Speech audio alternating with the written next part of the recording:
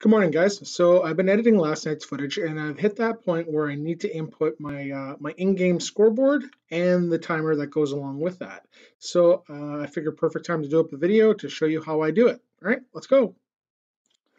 So I have all my footage lined up here, and everything is locked. One thing I will say is once you get your intro configured on how you like it, save that as a template. Even before you bring in any footage, as soon as you get the music and the intro and the logo and the graphics, as soon as you get things set up for an intro, immediately save that, label that opening template, and don't ever touch it again until you want a new intro. Okay, so he's going through his warm-up right now, and I'm getting to the point where I want to insert the scoreboard and the timer. So let's go do that. So I built everything in PowerPoint. I find that to be the easiest. I don't know graphic design. I don't have any graphic design programs, and I wouldn't even know where to start. So I just use PowerPoint because I know it is simple and I know it is very easy to use. So I have one example here that I made up a long time ago. Here's another one. I just went with a linear example. And then here's just another modification. So I'm going to show you through how I build one right from scratch.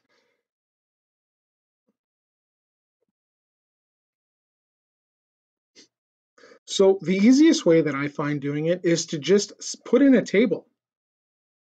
Have some boxes there that essentially kind of give you a guide. So this one box will be for the home team logo. 2 boxes will be the home team logo and score. Away team score, and the timer. I just keep it very, very simple. We'll minimize that so it's not taking up so much space, and we will change the color.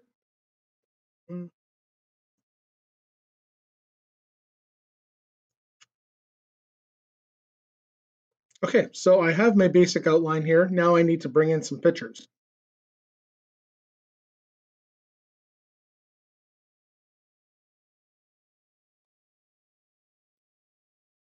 Here's a Little Caesar logo. We'll resize that.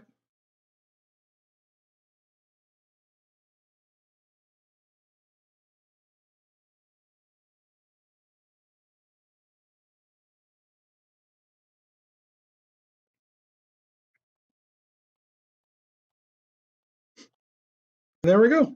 That's pretty much it. So then we'll come over here. We'll go to File. We'll save it as the PowerPoint. And I can't stress enough having templates. Once you get a template that you like, immediately save that. See, as you can see, I already have these guys all here.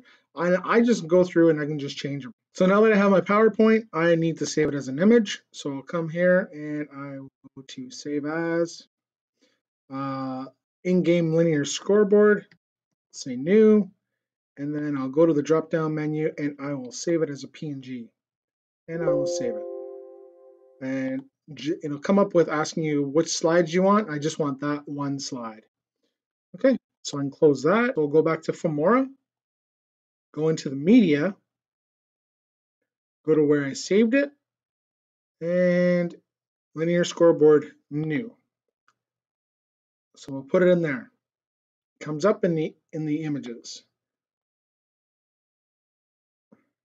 Now I'll take this, so I'll bring it into one of the tracks, click on it, and I'll do a right click because I have some cropping to do. So I'll go to crop and zoom,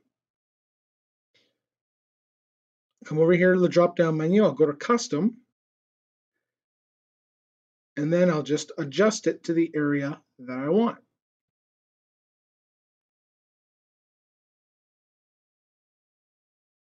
Click OK. No, I cut off that dude's head. We'll go back.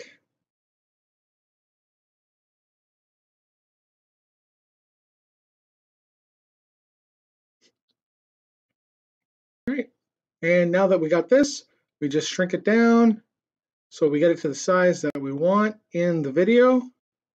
I'll expand that just a bit.